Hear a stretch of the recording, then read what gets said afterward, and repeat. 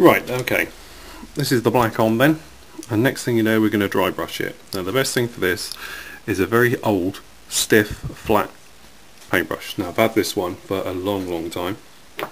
What we do is we just get some Tamiya XF16 aluminium, move that to the side. What we do, push it down to get the paint in and out, and then scrub for your life. You want it all off. This is one of those things where obviously less is best. You want it all off, push it in hard,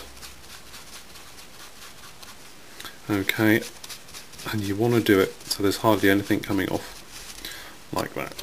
Okay, now we're going to work all around the cockpit.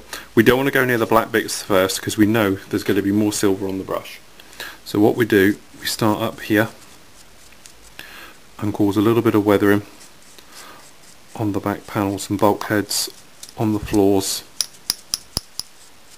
and things like that, to use up some of the silver. Okay, then what we do, very lightly brushing it across. Remember, this is one of those things you let build up over time. You're not expecting to do it on the first pass, and if nothing's happening then obviously you just keep gently going away, turning it, and do the other half. Now there's a little thing I used to do, or was told a long time ago, it's called triangles. If you just do crosses though,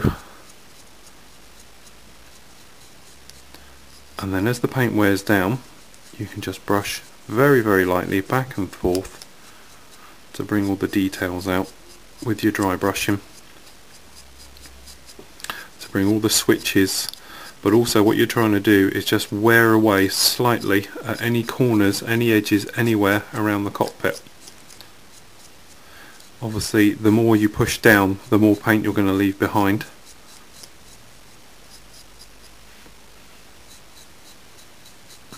And all the switches come to life beautifully like that.